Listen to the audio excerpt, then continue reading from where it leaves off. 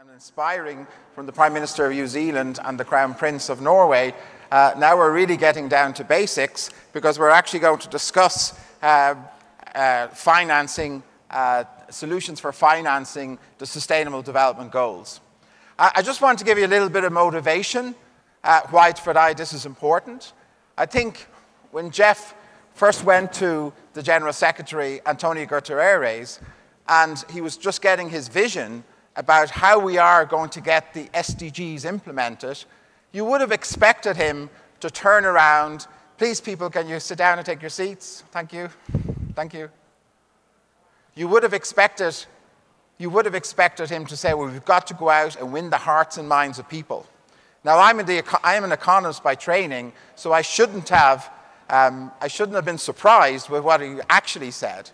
And he actually said two things. One is that we have to take the focus away from security and to put it onto sustainable development. We have to take the money that's flowing into security and put that same energy and money into sustainable development, because that is the thing that will guarantee peace and prevent future wars. The second thing he emphasized, if we want to win this battle and get the SDGs implemented, what we've got to do is reorientate finance. The equity markets, the philanthropy, tax funds, all the different financial products that are out there, we have to reorientate them towards funding research and technology, towards all the activities that give us and will bring us the Sustainable Development Goals. So that's why, in terms of one key means of implementation of this project, and we have to remember that the SDGs are not the Sustainable Development Agenda. The Sustainable Development Agenda has a vision, but it also has a set of means of implementation. And the two big ones are obviously finance and data and partnerships and education and other things. So in this panel, we're actually going to discuss a very key means of implementation, and that's this challenge to reorientate the finance towards sustainable development. Okay, I'm very pleased that I have three leaders that are going to do this for us. And I'm just going to bring them out one at a time. And I really would like you to give a round of applause to what's going to be our first panelist. And she's called Jessa Espray. And she's a senior advisor of the Sustainable Development Solutions Network. So please give her a round of applause.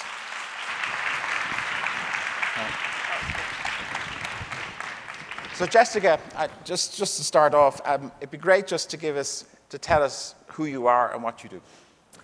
I should start by saying I'm terrified at the idea of coming after Prime Minister Ardern. We're both quite young, we both have young children, and I think that's where the similarities end, because when she said that she was 17 and enrolled in politics, I thought back to when I was 17, and I think the only thing I was doing was enrolling in a pub. So it's a bit of an intimidating act to follow. So I'm a senior advisor to the Sustainable Development Solutions Network, and I'm director of the data program, which is called SDSN Trends. Yeah, and very delighted to be here today. Excellent. And one thing is, I know your past and history, but would you like to tell the audience anything in your history or past that's either personal or related to the SDGs, so that they get to know you a little bit better? Sure. So prior to coming to work for Professor Sachs and being at the Sustainable Development Solutions Network, I had the great privilege of spending 3 years working in Liberia. Which, as I'm sure you all know, is a country in West Africa. It's one of the third poorest countries in the world. But prior to having their new president, who was a former footballer, they had the first female president on the continent called Ellen Johnson Sirleaf, who's an absolutely inspiring woman, talking about female leaders. And I had the joy of being her special advisor on the Sustainable Development Goal negotiation. Okay, excellent. Okay. So thank you very much. So then I want to invite out our next panelist, who is Sherry Lusalem, the Vice Chairman of Gitti Group. Please, a round of applause for her.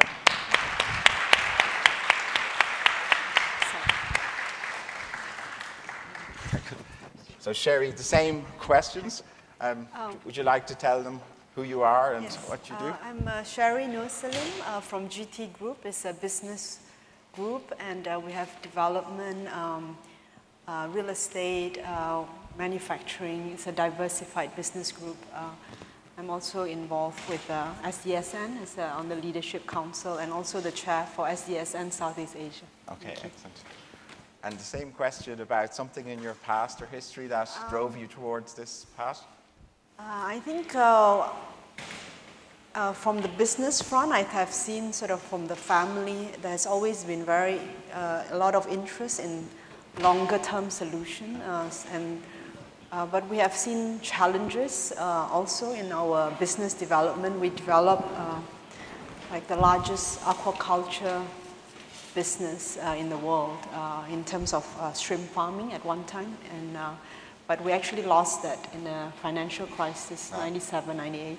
So we know that it is very challenging, and there's also issues. There are other aspects. It's very important to have a holistic approach to development, and peace is absolutely also one of the areas that is needed for that. Oh, thank you. Thanks.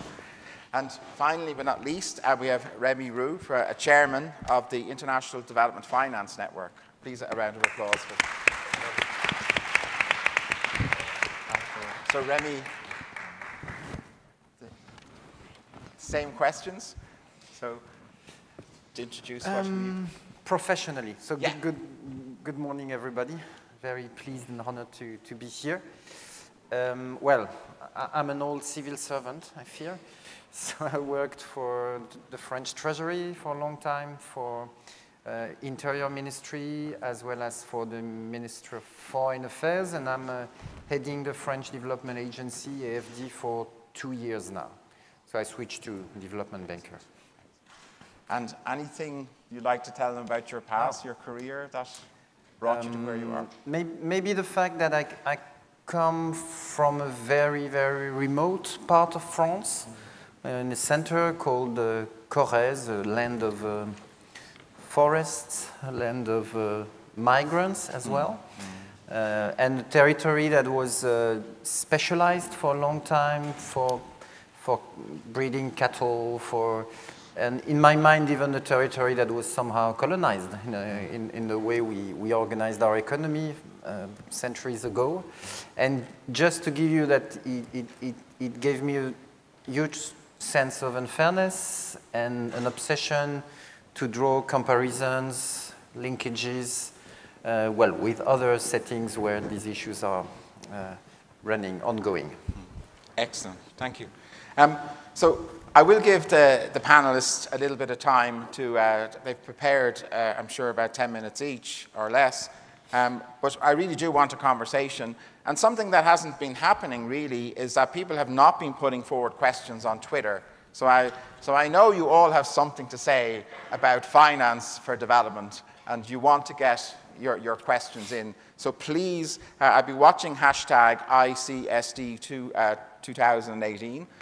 So put the questions on and get them, and even before the panel is finished, if there's something you've always wanted to know about finance and finance development, even the current financial system and what it does or doesn't do, get the questions up to me, and then we can have a lively conversation after the brief presentations that we're going to have. So I think first, I'll stick, if it's all right, Jessica, that we'll have you first, and then we'll go across the panelists, and I'll be watching the questions when they come in.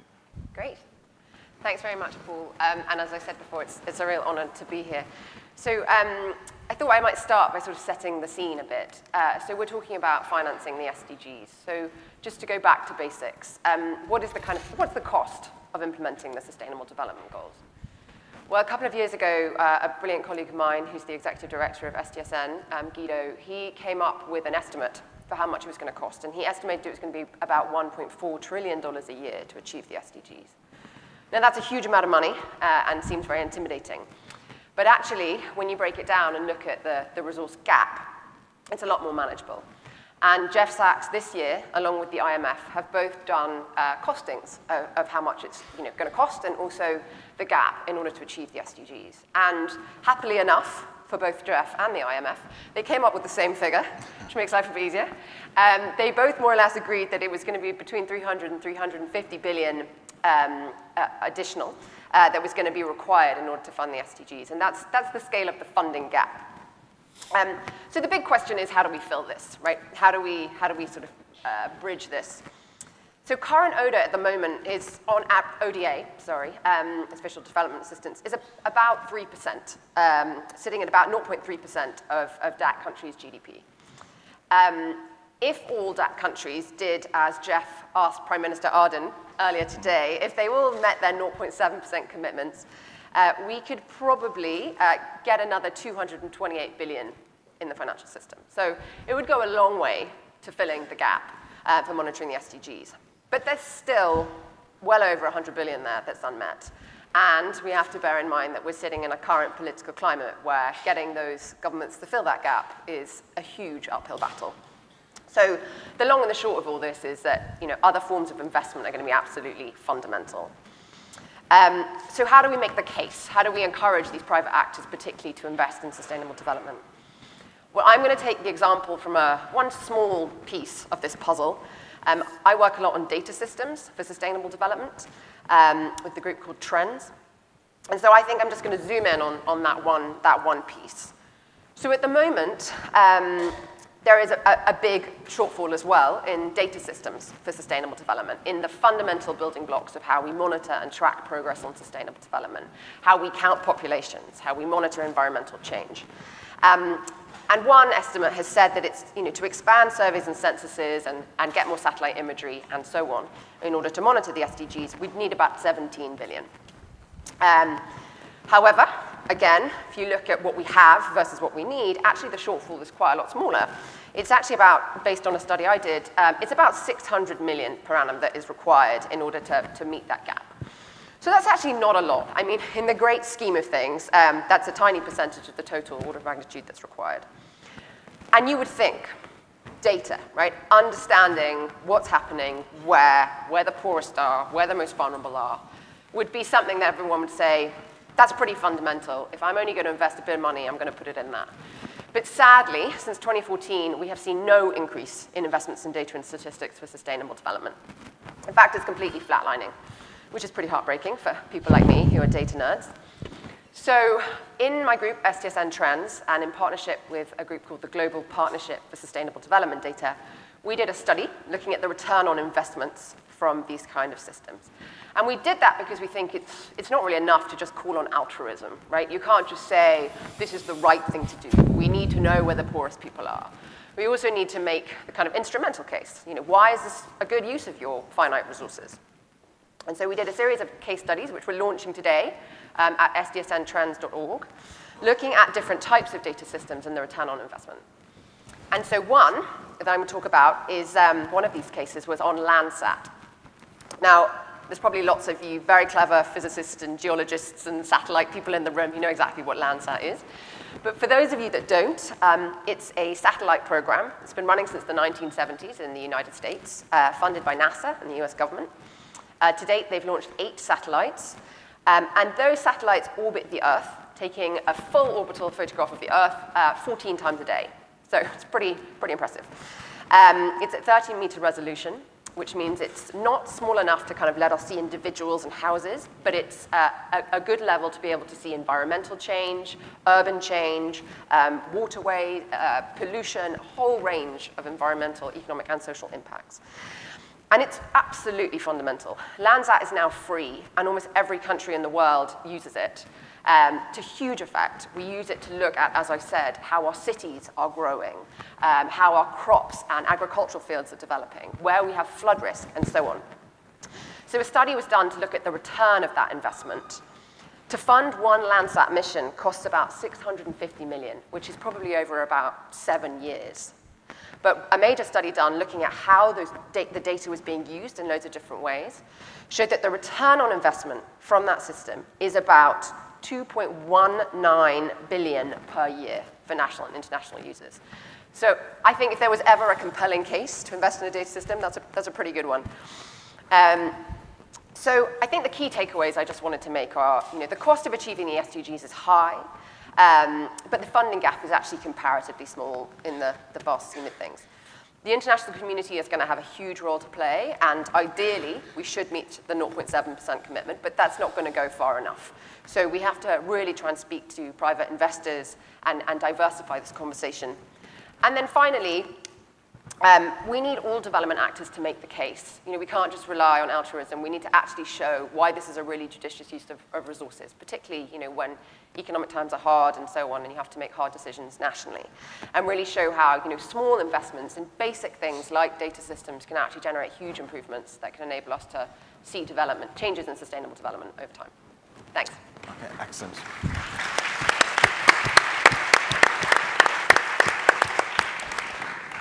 So we are getting a few questions on Twitter, but, and they're good ones, and I'm going to hold them. So what I encourage you to do is get those big questions in, which will inform our conversation after we have interjections by the panel. But if there is a direct question after a talk, I will ask, okay? So over to you. Thank you. I would like to share, I think earlier Jeff has talked about the urgency of time to scale up, and I think that we are left with very little time, and so what we have offered at the time, because Indonesia is hosting the world's largest finance meeting of the year, the IMF World Bank annual meeting this October in Bali.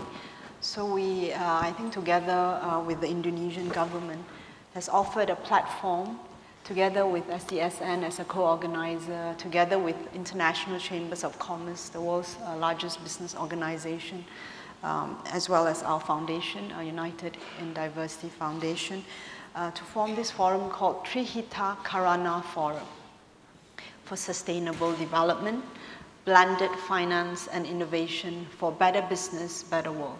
So this Better Business, Better World is actually come from the report by the Business and Sustainable Development Commission that is also a partner.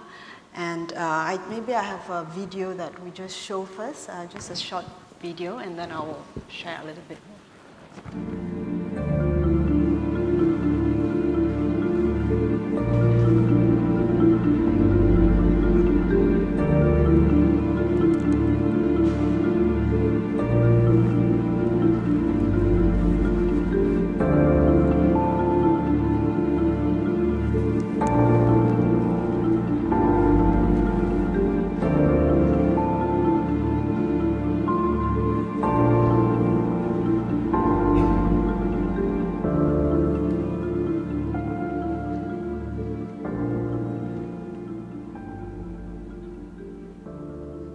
To solve the world's problems, the United Nations and world leaders launched 17 goals called the Sustainable Development Goals to make for a better and happier world. The first 10 goals are inclusiveness, humanitarian, social, and people problems. The next 5 goals are about sustainability and nature. Finally, goals 16 and 17 on peace and partnership are about spiritual values. Having harmonies with people, nature, and the spiritual make the world a happy place. This is the SDG pyramid to happiness.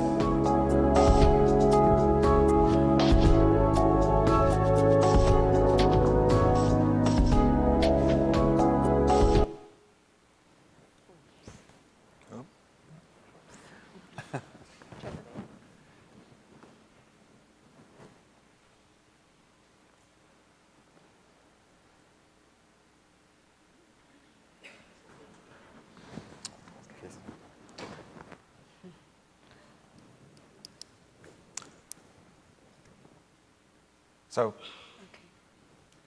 just to say though, a lot of countries, we heard about Norway taking on a goal like SDG 14, and there is a tendency for us to sign up for this agenda by signing up or aligning ourselves to a goal, and particularly countries.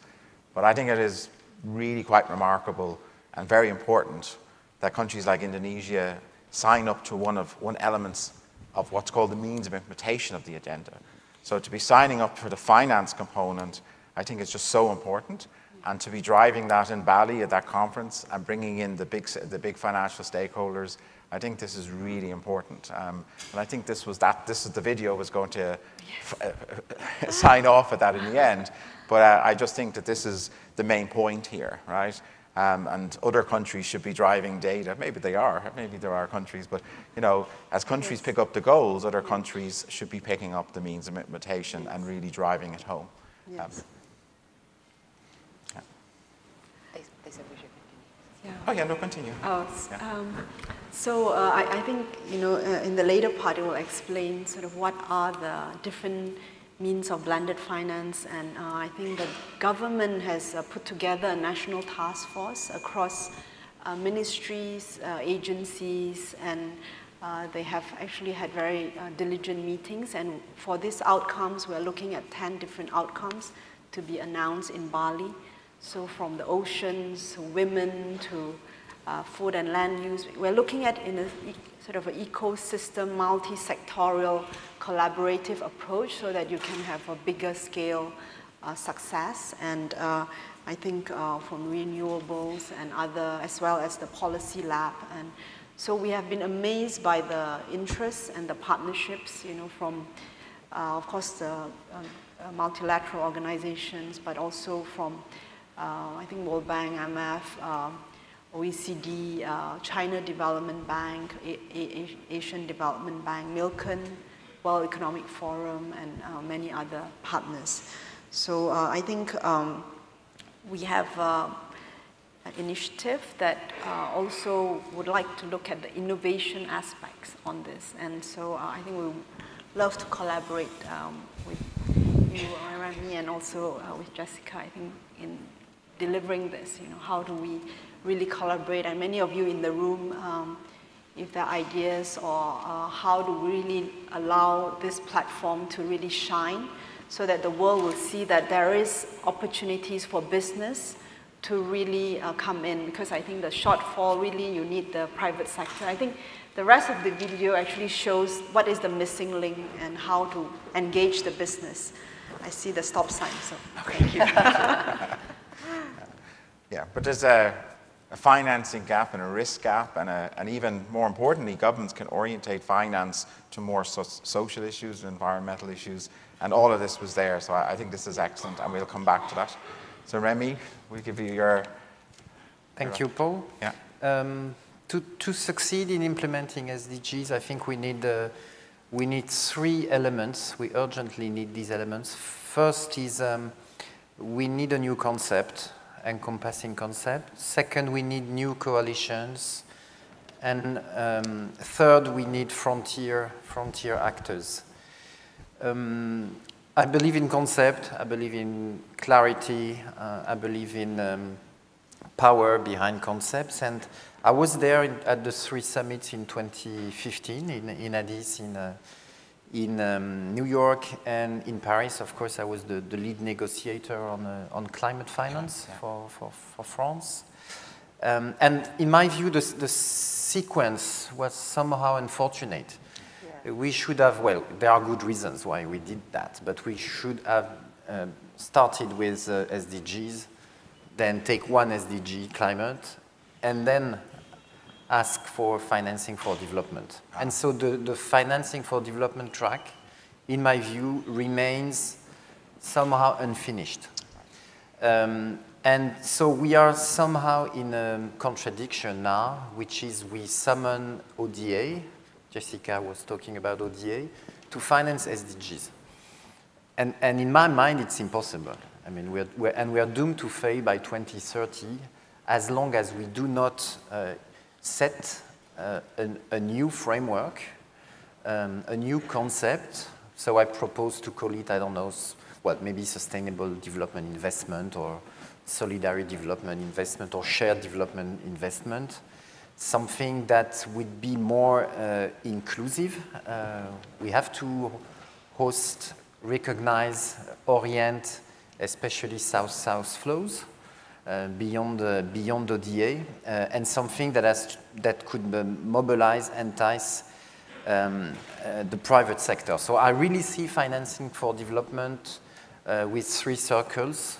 A first one, very pure, of course, that should be 100% SDGs, which is ODA. Then you have a second circle with other international flows. The OECD DAC is working on a TOSD aggregate. That could be the answer. And you have a way larger circle with domestic investments and resources, of course, that we have to turn in a direction of SDGs. And so these circles, of course, we need an SDG filter to orient, as you said, all financial flows towards the agenda. For that, we need new coalitions, new platforms. I believe in international action. I do not believe in self-reliance. I do not believe in Friends of France.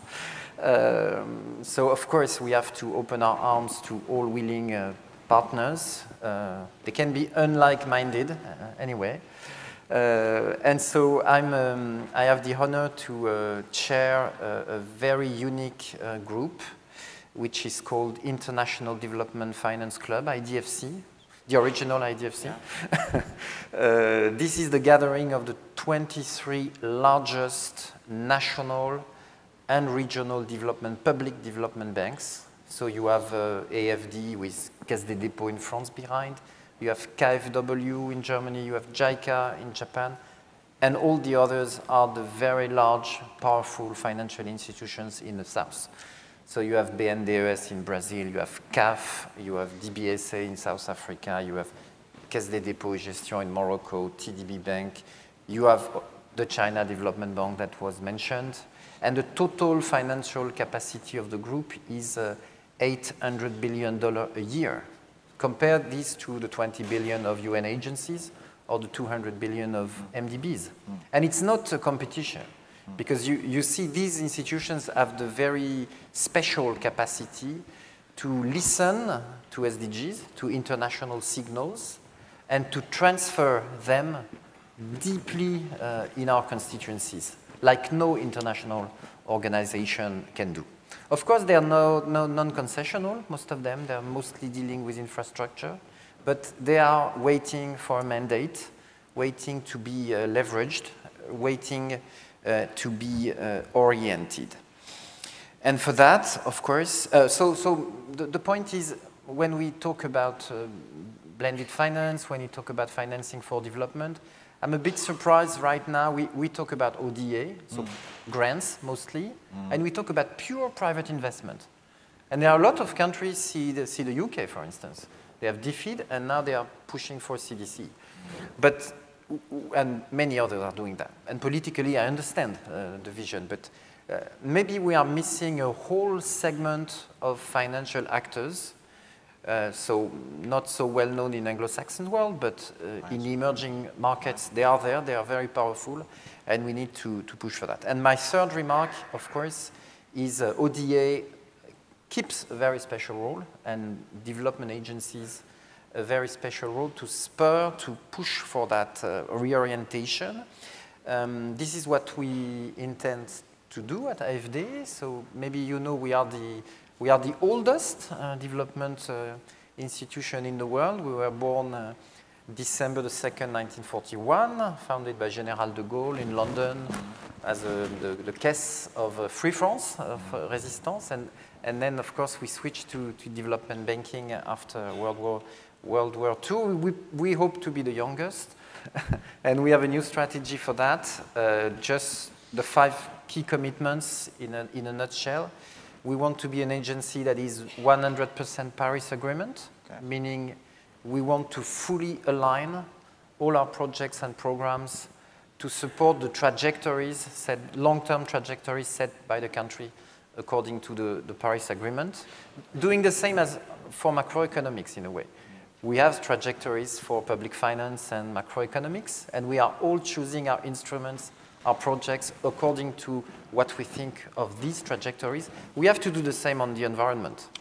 And we have to choose our projects and support these trajectories. Of course, this is very immature. There is no IMF of SDGs, no IMF of climate. And so we are starting to develop internally within the agency methodology, analysis to have a judgment on where the country stands regarding their commitments for climate. At the same time, we want to be, we call it 100% social link, social cohesion, reconciling the environmental and the social part of the SDGs. 3D development thinking, of course. We have to rebalance, you mentioned it, between security and development, especially in the Sahel, where we are very active. And last two commitments, we say non-sovereign first. I think that's a very, very key element. Non-sovereign meaning way beyond the private sector, I would say. So we also have to find ways to finance local authorities, to find civil society, especially at a time when many governments are back into areas of indebtedness, where they have to be very selective and cautious. And you know, our institutions are mostly going sovereign. Yeah. And so probably we're back in the wall if we do not rapidly switch and shift to non-sovereign financing. We have a long experience of that at AFD, willing to share it. And the last is, well, I stop here, is we call it partnership by design, meaning we want to host as many partners in France, in Europe, and worldwide, turning southward with us, in a process of a huge change impulsed by President Macron behind the French development policy. So we will do our duty, push to 0.55 of our GDP for ODA, but at the same time try to install a broader debate that is the issue of financing the SDGs, which is something very different. Okay, excellent. So we did download the video, so we can play it. I think what happened was I told them all to get on Twitter, and then I interfered with the download. So, but would you like to finish it? Will we play it again? If possible. It's your choice. It explains a bit on the, okay. on the blended finance. And it's only a few minutes. Let's play it. Let's play it.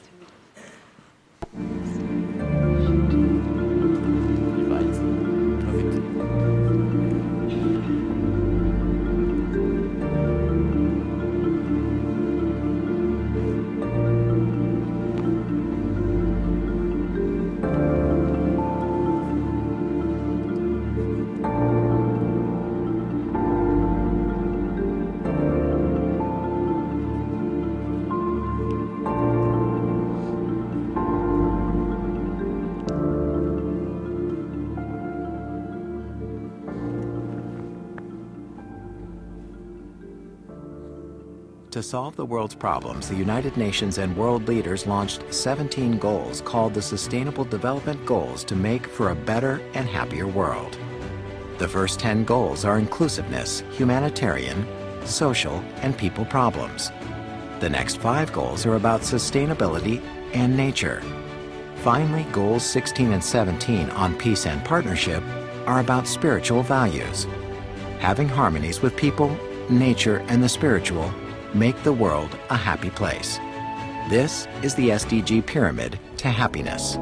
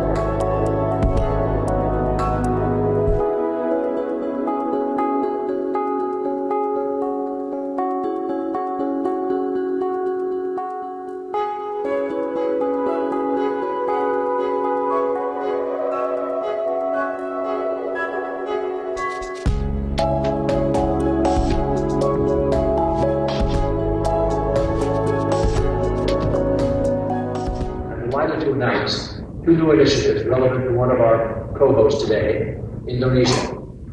ICC will be partnering with the government of Indonesia to co-host a major blended finance forum at the October 2018 annual World Bank IMF meetings in Bali.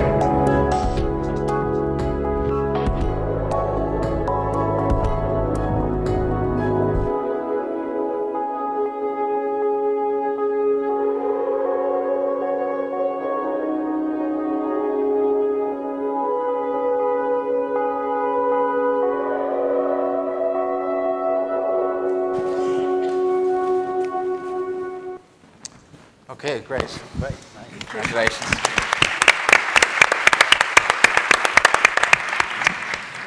So, I'm just going to, actually I'm getting handles here, so they don't really reflect names, so I won't put the names on the questions. This is a really difficult question, and it's one that, like, I need to go back to school. I'm an economist, and I can't figure this out, but it goes basically like this, right? That, you know, people in households save money. And they save it because they want to invest in their kids and their education. People put money into pension funds because they need money when they're old, right? So households have this beautiful long-term thinking that is socially responsible, right? But somehow these funds end up in financial houses and we live in the world we're in. How does that happen? Because if we kind of understand how that happens, then we might have a chance of understanding how we can reorientate finance towards the more medium, long-term into the more, let's call it public sphere, or more responsible economic, social, and environmental spending. So do we have the answers on this stage for that? Oh, yeah. But I think it's a sensible question, you know. Now, of course, maybe I start. We're all searching for this answer. And there are, as I said, there's not yet the encompassing framework on the solution. There are various elements. Actually, as you know, President Macron hosted the One Planet Summit yesterday. And there's a coalition for climate finance that is emerging, gathering philanthropists, asset managers. Sure. And we are searching to create a fund. Larry Fink was there with BlackRock to invest in renewable in Asia, in Africa, and try to mix, of course, concessional resources for first losses or for investing, guaranteeing to leverage the funds that BlackRock is managing. So that's the big one, but there are also several initiatives. One was also confirmed yesterday. It's called the LDN Fund, Land Degradation Neutrality Fund, with an asset manager called Mirova, EIB, AFD. So we're touching water on all that. But my sense on those, though, it's a kind of like a voluntary participation where they would get some leverage or risk written off by some parties that would come in. You know what I mean? It's not. Oh, I think what we're getting at is that somehow when you're on the open market or when you have equity, like maybe Japan, that you'd actually put strict criteria, right? That this money can only be used for sustainable development. Sure. No, you have that side of the market, ESR, impact investing that is growing. And Larry Fink shared with the other yesterday that he was feeling more and more of his clients were willing to invest in responsible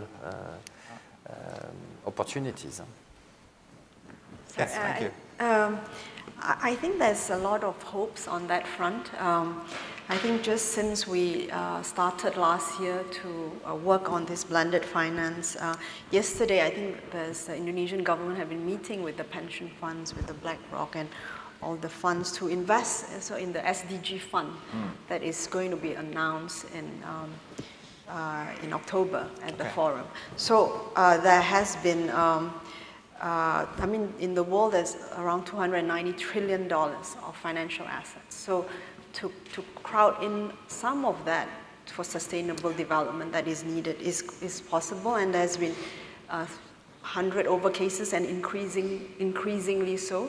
So de-risk I think with ODA, with multilateral organization, the concessionary part to crowd in the private sector so that, you know, the horizon could be longer term, so that it is possible to solve the longer term solutions. And our own project, I think we have a project in Bali. I think you see Christine Lagarde. I think we were on the cover of the G20 magazine. This is a project in Bali, a development real estate. But how did it get there? I think it is, I think the idea is if you can really focus on it, there is opportunities.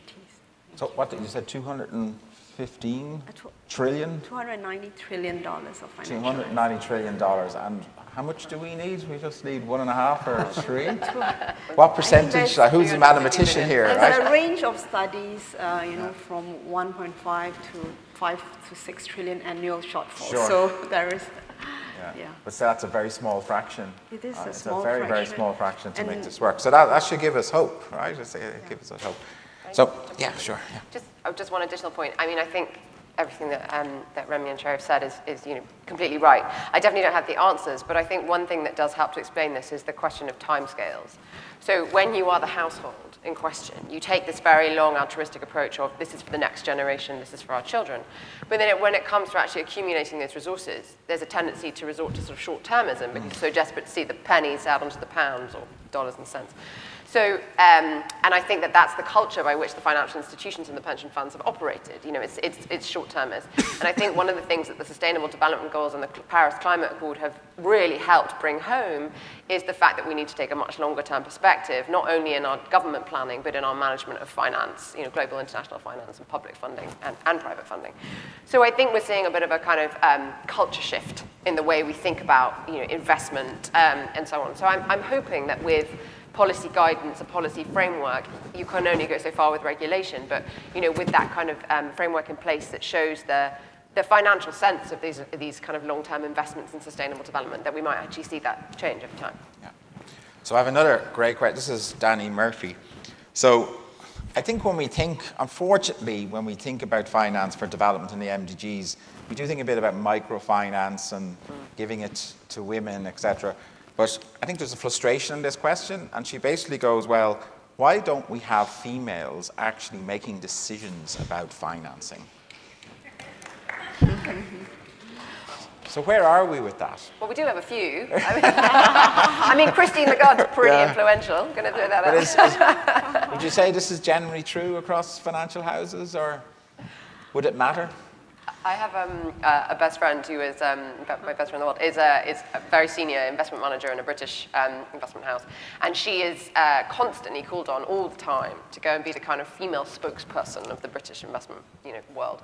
And she gets really bored of it. She's like, this is just tedious, right? I'm just becoming the token woman who gets passed from event to event. And I think that she's made it a bit of a mission to change. Again, I'm sorry to be a boring story, but it's a lot about culture, the way in which these institutions are run, the way in which there's a kind of the flexibility of their working arrangements, the actual in-office culture, and so on. And so I think by addressing some of those really basic, almost HR points in the way a lot of these organizations run, you can really make them much more attractive places for professional women, which is a little bit speaking to what the Prime Minister was saying earlier about the same goes for politics.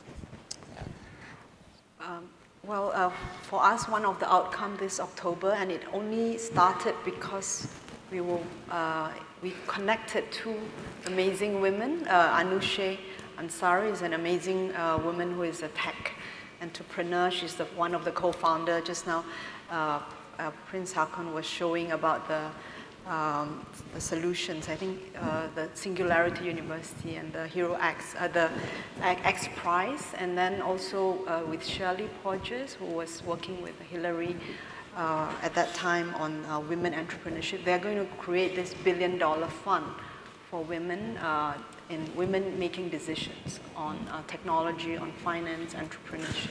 So I think that's one of our announceables for outcome, and we will have a range of outcomes. We believe there's blended finance solutions and there are interested parties from different sectors to make it attractive for private sector to invest in these funds that would have returns. So I think that there is a lot of hopes, yeah. No, I mean, it's a It's a no-brainer. It's a no-brainer. I mean, Yeah. for the development community, we all know that the impacts of projects that are where women are in charge or are involved are always significantly better. So we have to push for that. We are doing this within the IDFC I was mentioning. We have a working group, a very nice project, for instance, with a Turkish bank, which is called TSKB. We are providing them final credit lines, and attached to these credit lines is a condition for the corporates that have access, to have a gender-friendly policy within their own company. And it works very well, and this is a model that can be replicable, and so able to scale up gender issues in the private sector, in SMEs. And these are Turkish colleagues that are leading on that. Good. So I might just do two more. There's two more questions. I'll just do them. They're quite different. But so the first one, it's really about cities, right? So part of me thinks that even if you get a fund that's orientated towards the SDGs, right? Government, maybe they can blend in terms of finance, but one of the key things they should be doing is that in their procurement contracts, the infrastructural projects, even at local government, you know, that they can demand. So you have a supply of finance, but the projects have to be there that are demanding, you know, the work on infrastructure, the work in cities has to be SDG orientated. And of course, when you have the demand blended with the work and then the finance that comes in behind it, you basically get this marriage, I think, that you were proposing up there between the business community, the stakeholders on the ground, the finance that's flowing behind it, right? So one person was quite concerned that how do we get finance into local authorities, into cities? So that's one. Another one, which is for Jessica, the importance of data and tracking results, so that we do need to get a sense, like give us examples of SDG-orientated finance that finds its way into partnerships, into blended finance, that has an impact on the ground, and then through the data to monitor it and actually show the results. So in other words, what we need is not principles of responsible investment, but we need to demand results in terms of impact of SDGs on the ground when we actually start pushing money into these types of projects. So they're two, I think, very good questions. Yeah? Okay. The data one, I think, is Great. yours. Yeah. Thank you. I mean, I wholeheartedly agree with the urge to have as much data as possible to try and monitor impact. But I would just caution a little bit away from an approach which is entirely results-led. Because a great many things that are captured by the SDGs are about building social cohesion, about long-term environmental change, about addressing inequalities, and so on. And we're not going to see instantaneous impacts of those things. You know, that's about a long-term sort of social shift. And so I think for some things, environmental impact to some degree, monitoring, you know, flood basins, monitoring groundwater, you know, there's a lot of things that we can see really real-time, high-resolution impact, and that's very compelling. But that shouldn't dissuade us from investing in, you know, the social change that's also required to really underpin this and make it sustainable in the long term. So that's my knee-jerk reaction. Thanks. Oh, maybe a word on cities. Yeah. So it goes back to my point on turning non